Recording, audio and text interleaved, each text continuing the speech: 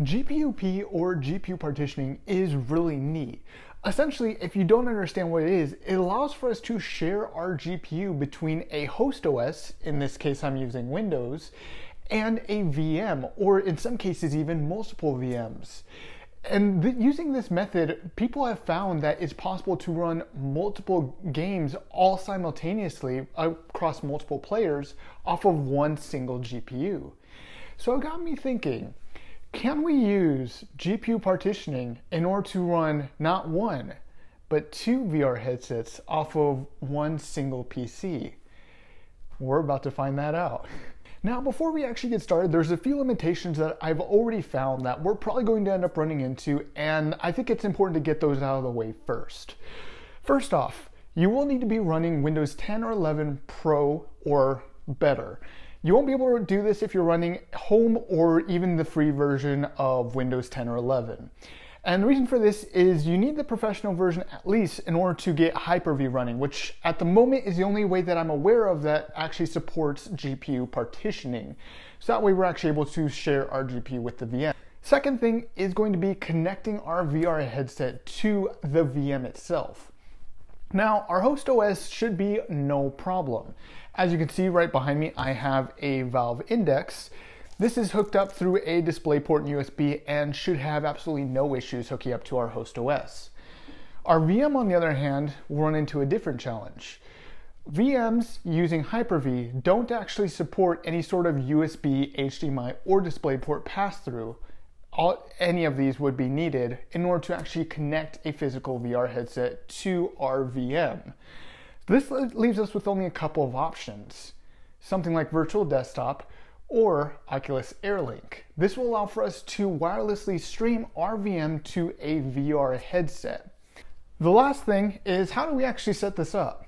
Well, fortunately, we have quite a bit of help with that.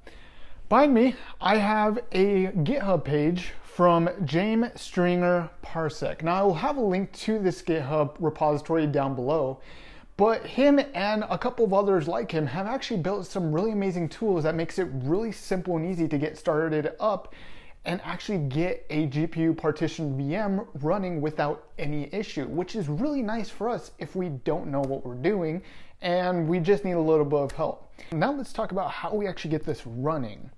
So I've already downloaded the GitHub files that I had shown you earlier. So this is the Easy GPU PV tool that I had shown you earlier.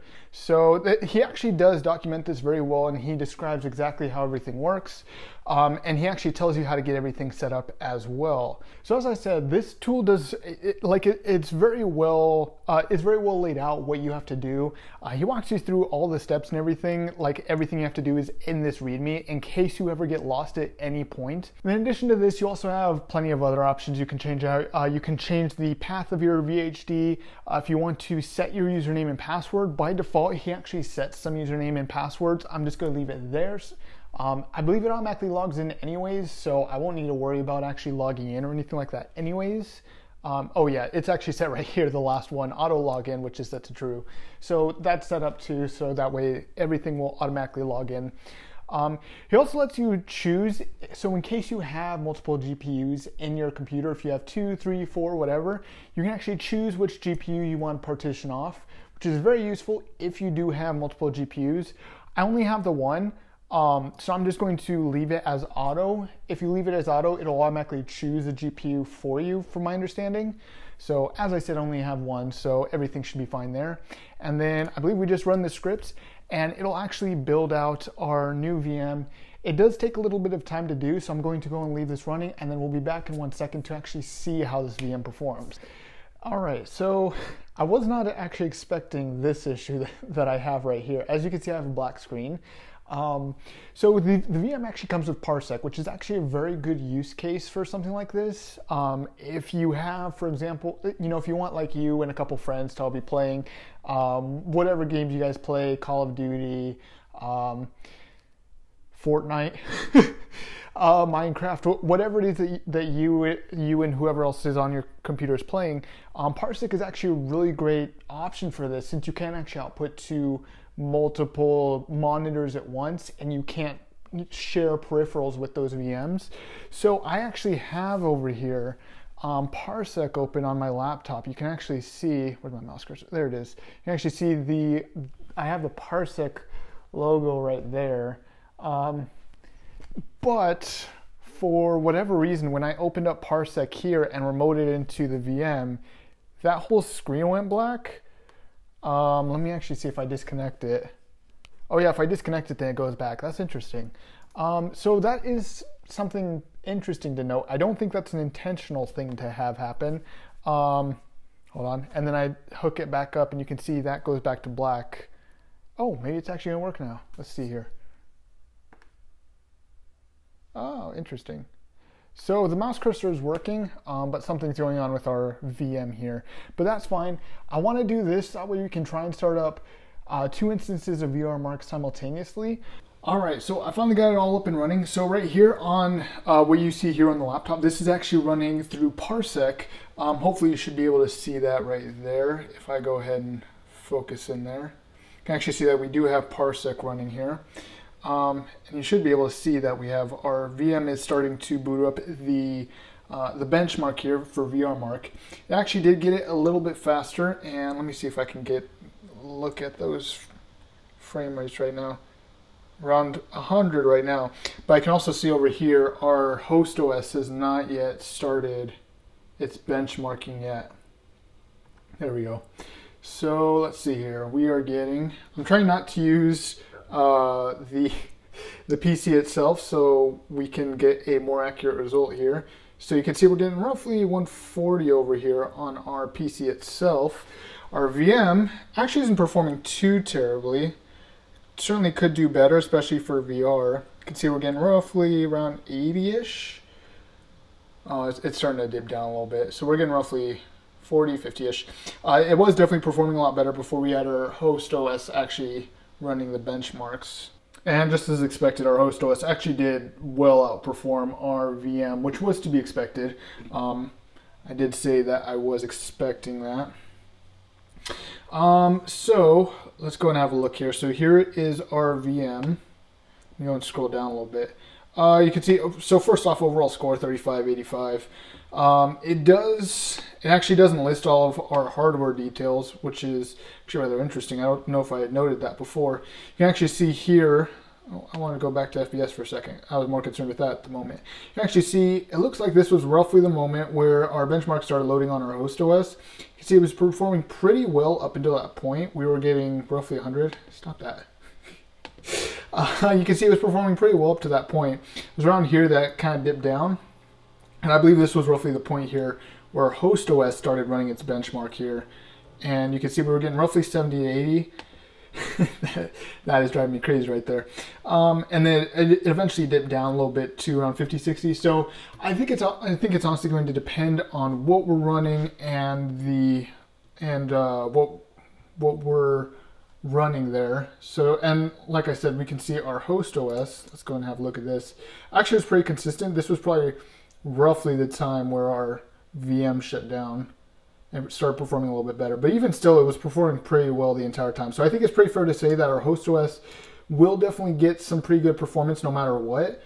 Our VM, on the other hand, might be a little bit questionable, and it's probably going to be a little dependent on our host OS here.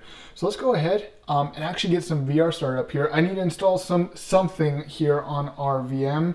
I think we'll start with some Beat Saber, and then we'll go ahead and go from there. All right, so we're trying real quick with trying out the Quest. We're going to start by just trying out the VM alone and seeing how well that performs, because I want to know how well that performs on its own and not both at the same time right off the bat. Just as some proof, I also have my laptop here. I'm going to be disconnecting this all together from Parsec to make sure that nothing else can interfere with how this VM performs, or at least as little as possible. I'm pretty sure we've had some interference already as it is. So laptop not connected, and it's going off, and it's not going to be connected anymore. So now let's go ahead, didn't mean to do that. Let's go ahead and hook up the Quest 2. All right, so it took me a little bit of messing around with this, but I did finally get it so we can actually start up and connect with virtual desktop. I had to make a few changes here. I'm not sure if this is going to be the same in every case. Just for reference, my computer is hooked up through an Ethernet cable. It does also have a wireless card in there, but I don't use that except for, actually I may not use that at all. I may just have it in there.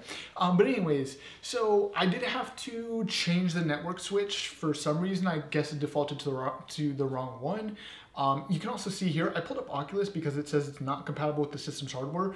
My assumption is that, similar to how VRMark wasn't able to get the GPU's information, I'm assuming that the VM's just not capable of getting that information in general. That's kind of my assumption at the moment. So, but anyways, you can see I'm hooked up here in virtual desktop. So let's go ahead. Here's the settings that I set for now. I'm going to see how far I can push this just running off the VM alone, and then we can work backwards from there if this starts running very terribly. Let me also go and get a performance overlay as well so we can get an idea of how well this is performing while we're playing as well.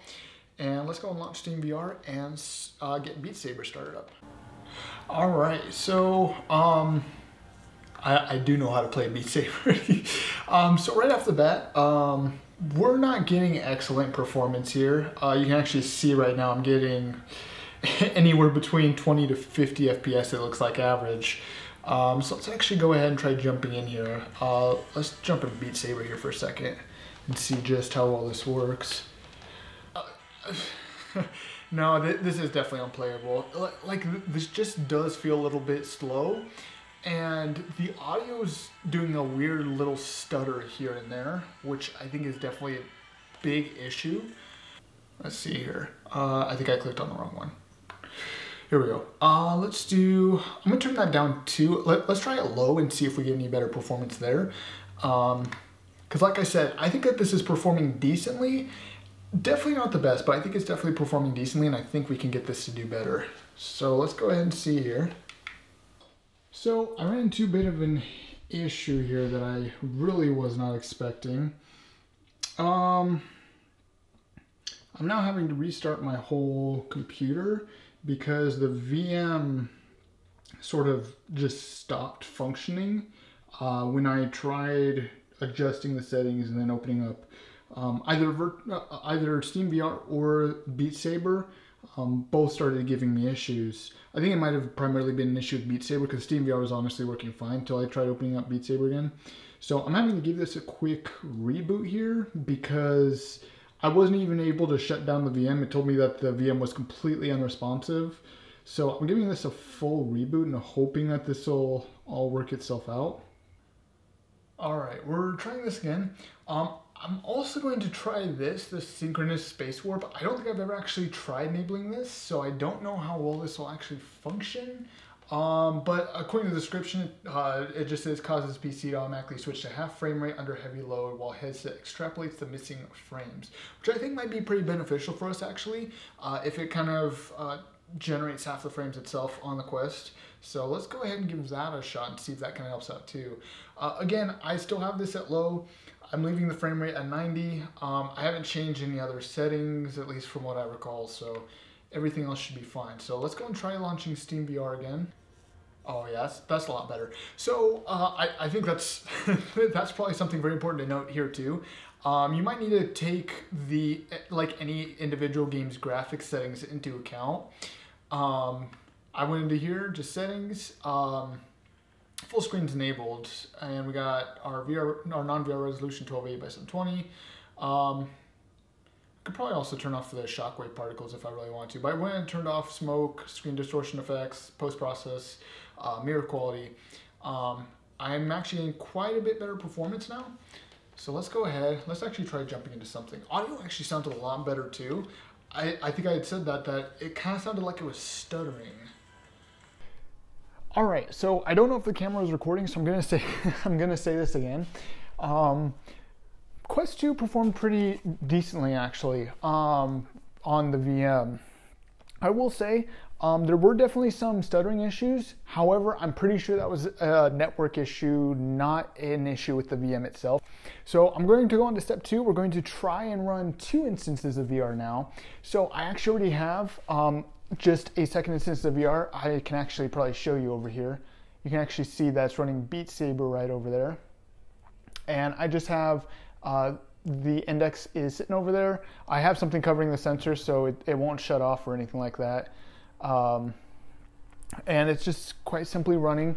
I just have it running a quick round of Beat Saber over here. So I'm gonna do the same over here and let's see how well this performs. All right, so already right off the bat, I can actually already feel the frame drops. I haven't even left the SteamVR home, which started up when I closed Beat Saber. Not too bad. It's definitely not great, but I think this may be playable. I mean, yeah, I think this performs pretty well. This is definitely playable. I still wouldn't recommend it, you know, for everybody. I wouldn't recommend this being your like daily, everyday playing, but this is definitely playable. Now, when all is said and done, what are my personal opinions on this? Well, if you really wanted to get multiple people all playing on a single desktop, I think it's definitely worth it, especially if you have the hardware that's capable of running multiple instances of SteamVR all at the same time. Is it something I would recommend for everyday use? No, for a couple of reasons. One, you may have to sacrifice quality in order to make sure that you're able to run on that VM, especially if someone's using the host OS. Second, the huge limitation of using a VM is you're limited on what headsets you can use. As I'd mentioned, you can't hook up a USB or DisplayPort signal and expect it to work with your VM. It has to be something wirelessly that you can hook up to your VM. Quest being a great example. However, I definitely think that something like this has its uses. For example, if you wanted to get you and a whole bunch of friends all set up in Pavlov or Onward or Beat Saber or whatever else that you guys play that's multiplayer, I think that that's definitely a great option, especially if they don't have their own VR headsets and they want to give it a shot. Or even if you just want to show off to multiple people all at once, I think that that's also a great opportunity too.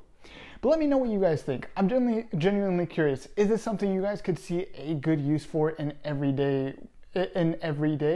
Or is this something that you guys just don't really see very much use for and you just would rather pass it up? Let me know in the comments down below. And while you're down there, if you enjoyed this video, be sure to like and subscribe button down below. With that, I'll see you in the next reality.